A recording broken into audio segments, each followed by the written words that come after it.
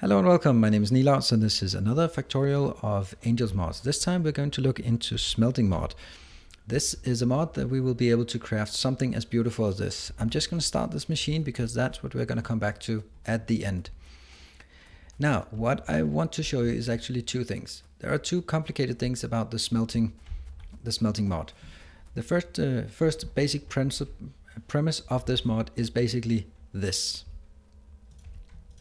You're taking ore and you're turning it into plates. So that's it. This whole mod replaces that little process with something huge and complicated and fun and efficient. That's the part, because smelting mod is trading size. You can see this is very small with efficiency. So you can get much better yield. This yield is 1-to-1. But if we start working on the first tier of the Angel's mod smelting, this is what we're looking at here. It will be much more productive. Now let's put 200 in just so we can feed the engine, and let's have a look at what happens. So basically the first step of this process is that it takes 4 iron ore and generates not 25 but just 5 iron ingots. This means at this point there's a 25% gain, and that is fed into an induction furnace, which basically takes 3 ingots in and melts them down into molten. Then it takes the molten over here, it takes 2 molten into 2 molten plates, or into iron plates.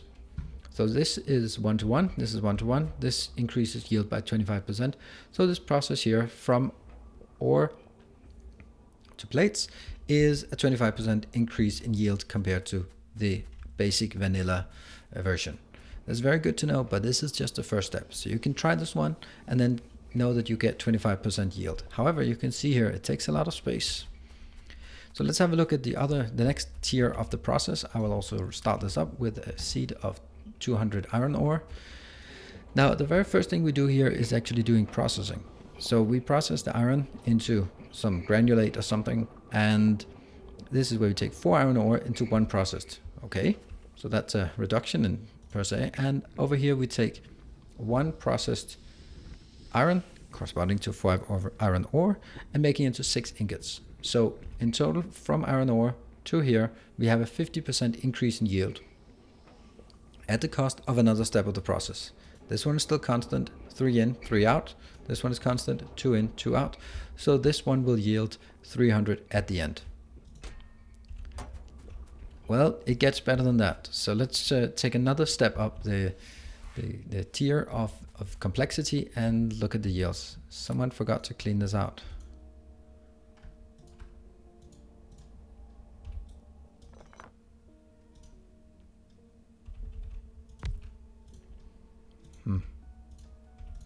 Just want to make sure there's nothing in here that disrupts.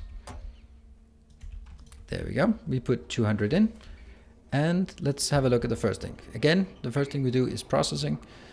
So that's again 4 iron ore into 1 process. The process here takes the next step where we take the process and make it into pellets.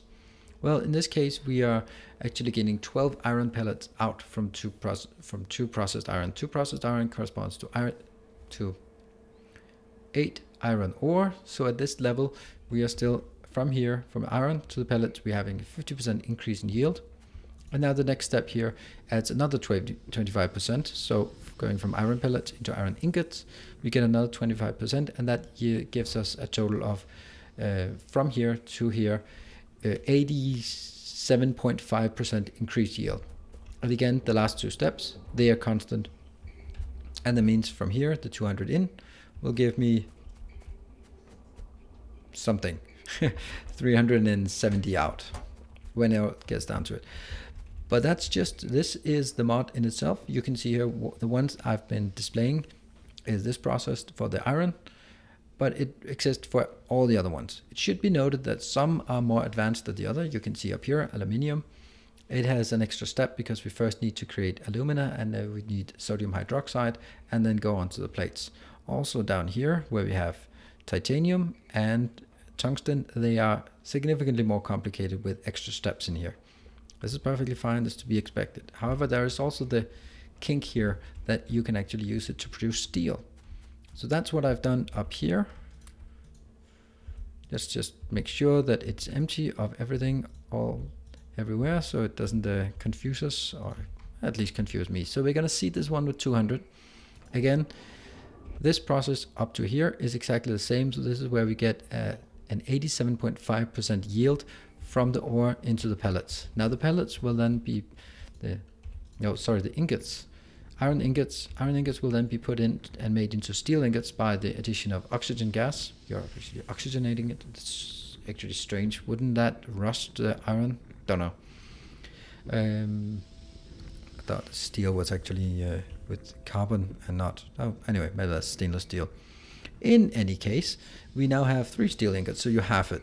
Basically, that means that from iron ore to steel plates, you have about a 94% conversion rate.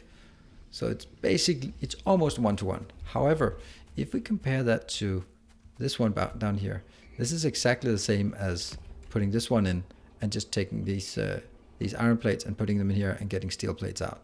So I kind of doubt whether this is worth it, because now you need to mess around with getting oxygen in here. So I think that's a bit of a shame that there is no productivity increase from this step to this step. Because I would definitely in this case just say, well, build more iron and then have some of the iron split over and just make it into steel in the regular fashion. So at this point we now know the process, the steps of the process. The other part that is really important is actually to understand the ratios between each of these machines and also the timing of them. So let's have a look. This one is running on a 4-second cycle. This one is also running on a 4-second cycle. This is again running on a 4-second cycle. That's pretty good. This one is, however, running on a 2-second cycle. And that's one as well, a 2-second cycle. So basically at this point, let's start by looking at this one. So this one generates 1 processed ore every 2 seconds. Okay. But every 2 seconds this needs 2 processed iron ore. So we definitely need 2 of the processing machines for every 1 pellet press. Okay, well, let's say we have 1 pellet press. That generates 12 iron pellets every 2 seconds. But remember, this is on a 4-second cycle. So this is going to run 2 cycles, and that means it will output 24 iron pellets. And in order for this is consuming 4 iron pellets every 4 seconds, and we need to consume 24, because that's what this generates on a 4-second cycle. Then we need 6 of these. Okay, so we have 2 ore pressing, 1 pellet press, and 6 blast furnaces. Well, that's important to note. Well, if we have 4 of these, or 6 of these, sorry, and they each on a 4-second cycle generates 5 each, we will now have a 4-second cycle. For all of them, we'll have 30 output. Okay, so this one will need to consume 30 iron ingots every cycle. That means I need 10 of these. Okay, so more of them, and they will again output 30 as well. So this one needs to consume 30 molten iron every cycle. That means I need 15 or 16 if I want to make it symmetrical. So you can see here, even though this process looks, yes, thank you autosave, this process looks quite smooth that it runs through, there's actually a huge gap, because this one compared to, the pellet press compared to the casting machine is a huge gap between them. The casting machine, you would need 16 of these to keep up with that, which is a problem. So let's go over to the machine we looked at in the beginning and see how this is performing. I started by seeding it with 200 or 2000, and let's zoom in close, because this is a bit complicated. I want to explain exactly what's going on here. This is pretty simple. We have coke and we have iron ore coming out of our big storage facility. It goes in here to the iron ore goes into one processing facility and another processing facility. So that's the 2 processing facilities needed. They are then feeding here and here into the pellet press. So this is where we have the 2 ore processing for every 1 pellet press. Now the next part is the most difficult part, because this 1 pellet press has to service 6 of the blast furnaces, assuming of course they are the same marks. The fact that this one is crafting speed 0.75 doesn't really matter, because everything is now 0.75, so I can ignore it. They're all going to be slowed down by 25% compared to the actual numbers.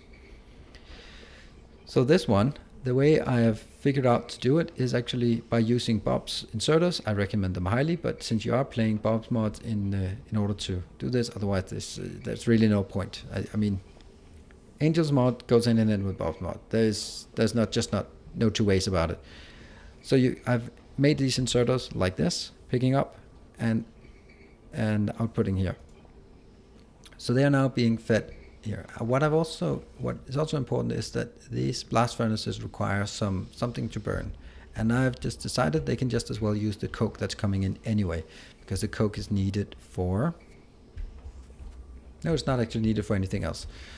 So here we are just picking it up. You can see these ones are slightly twisted just so there's room, because it's kind of hard to get room for it, and also the power boards as well.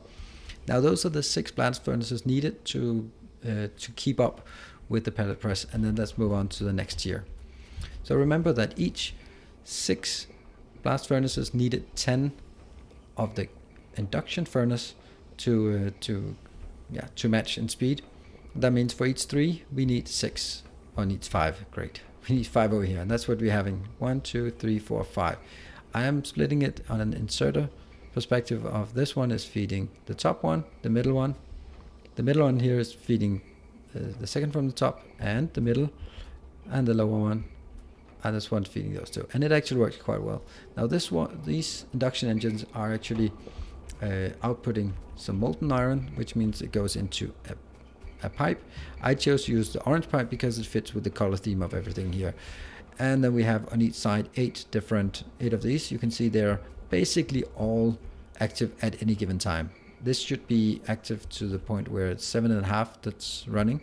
You can see now our production facility is gone. So let's go back and see the other ones just to check up on how the ratios performed.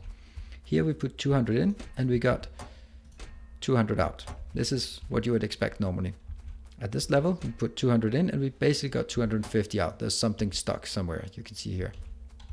That looks pretty good. So that was the 50% or the 25% yield. Here we should have 50% yield, and we also have that was finishing exactly as we head up here. This is very, very well timed. Let's see if that also fits over. No, not quite. But this one is empty, not empty. This is still running for a long time. This one also has to go way up. But this is exactly the issue you can see here. The pellet press is so much faster. So we've consumed everything, but this is the one that just waits for everything downstream.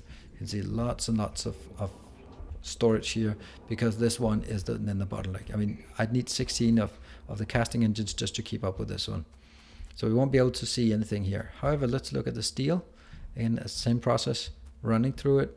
Let's see, and how much steel do we have? We have, this corresponds quite well to 94%, with maybe a bit of lag somewhere. Yeah, here we got a bit of lag, or a bit of loss somewhere. So that's pretty good. Let's have a look at this space. We put 2,000 in, and we would expect to get around 3,600, maybe 3,700 out. We got 3.7k out. So this is pretty good. We put 2,000 in and got 3.7k out. And this one is now running idle. Of course, there's a bit stuck somewhere at the various steps. So that really concludes my view on the smelting mod. It is one of those things where, I mean, you build this once and then you just stamp it down with power plants. But there are times when, especially when playing with boss mods, that there is an easier way. Let's, for example, take the gold. That's a hell of a lot of steps. But maybe gold is not something you're limited on, so it might just be easier just to take this one. Just gold ore, chlorine gas. Is it really needed to build this huge part just to get 87% additional yield? I don't think so. But for iron and copper, I definitely believe it. For steel, I do not believe it, because there is no difference in point whether doing this process requiring oxygen input or the normal process and just converting it afterwards. Maybe for tin and lead as well, it could be worth it. Let's have a look at it. It could also be worth it to do it for the really rare ones. Let's have a look at it, like tungsten or titanium, because this is about squeezing out every single additional. But I mean, I would never do it for zinc or nickel, as you don't really need any of it. That's just my take on this. I very much enjoyed this mod. I also very much like the color scheme, the thematics. This is very much like heavy industry, that orange rusty color. Love it very much. This is another brilliant mod from Angel, and it fits very well into the whole scheme. So I hope this was useful for you, this overview, getting an idea about the improvements in yield, as well as also the ratios of the machines to each other, to build a nice overview that it's quite compact and it works really well. It's very well balanced. It doesn't generate much. It doesn't saturate this at all. I mean, not even 2 of these squares here would saturate a red belt. But that's just the way it is. It takes a lot of space, but since the map is infinite by infinite, who cares, right? And it's beautiful to have a nice big factory. In any case, thank you very much for joining. If you like it, then leave a like and or a comment below. So I hope you appreciate it, and I'll see you in one of the future tutorials. Cheers, bye.